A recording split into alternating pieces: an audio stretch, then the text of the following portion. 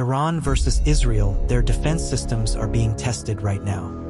Iran fired over 200 missiles and drones at Israel, targeting Tel Aviv and Haifa. Most were shot down, but a few broke through, causing deadly damage.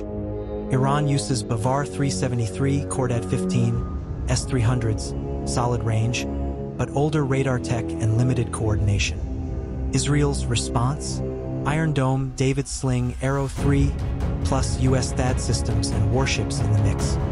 Iron Dome intercepted rockets mid-air in seconds. But this war wasn't just defense. Israel launched preemptive drone strikes, wiping out Iranian radar sites. In this real-time battle, Israel's tech is faster, smarter, and more connected.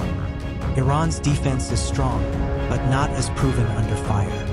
And when missiles fly today, Israel's shield holds more often than not.